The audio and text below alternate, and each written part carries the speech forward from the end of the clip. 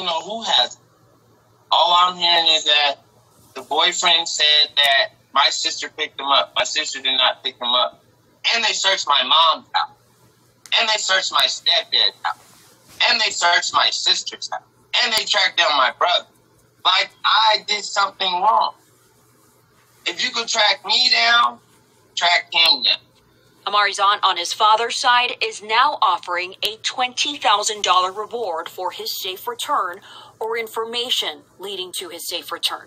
Amari's father wants everyone to look out for his son. Look outside. Tell your kids to look. What if it was your son? I will look for you. I want Amari to be found. Found. Found. Now, the mother of Amari posted on Facebook claiming she was in Colorado at the time she left Amari with her current boyfriend. In that same Facebook comment, she also accused Hayes' sister of taking Amari. So there are a lot of questions on who had Amari at the time he went missing. Police again are urging anyone with information to come forward. You can remain anonymous. And again, the family is offering a $20,000 reward.